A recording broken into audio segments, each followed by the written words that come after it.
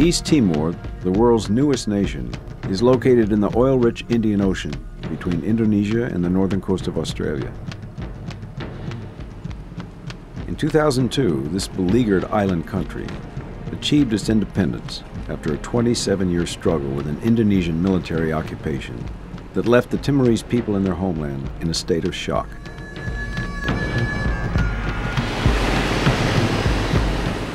Demetrio de Carvalho was one of hundreds of thousands of East Timor's indigenous people who had to flee from their homes to survive.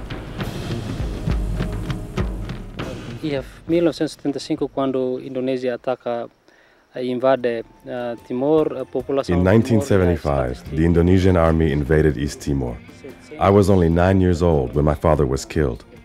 I escaped to the mountains with my mother and 3 sisters, and we learned to survive in the jungle.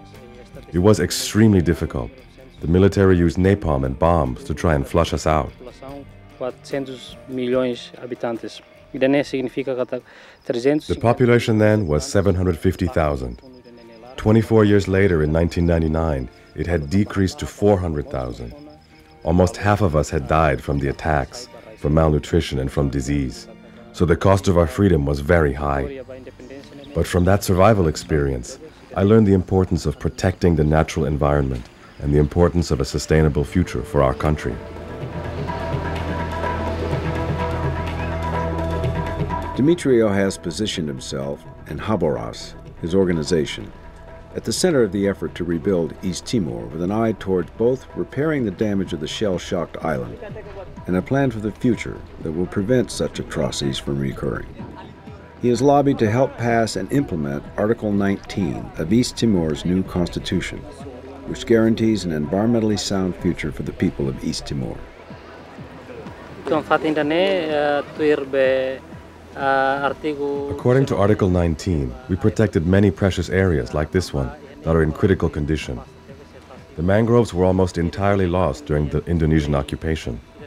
With the help of student volunteers, we have replanted thousands of trees, including mangroves, to protect the hills from erosion and to restore the coastal ecosystem that is crucial for future generations.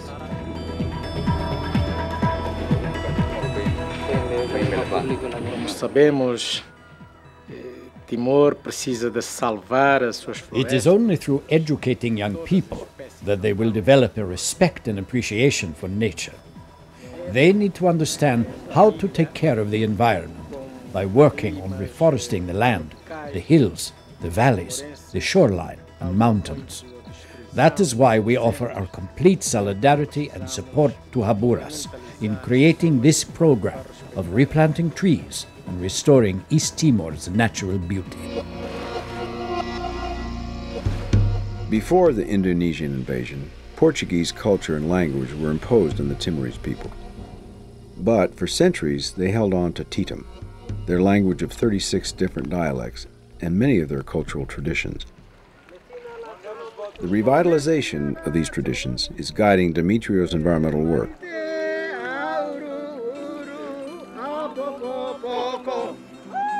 Tarabandu, known as East Timor's traditional ecological wisdom, was a ritual used by tribal chiefs to prohibit hunting, fishing, cutting trees, and harvesting crops during certain periods of the year to allow the land to naturally replenish itself.